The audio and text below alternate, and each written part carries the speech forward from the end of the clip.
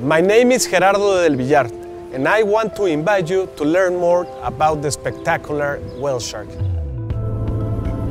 The whale shark inhabits all oceans and warm seas near to the tropics. It is believed that the whale sharks inhabit the seas for more than 60 million years. They are open fish, but in certain seasons they migrate a long distance for the coastal areas, such as Isla Mujeres in Quintana Roo and La Paz in Baja California Sur, Mexico.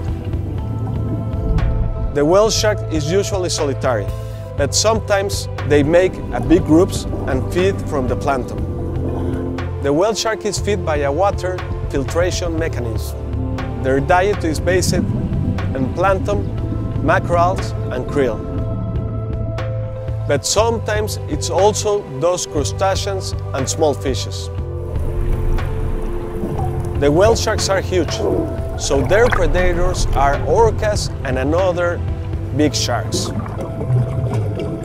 In the next episode, we will talk about their anatomy.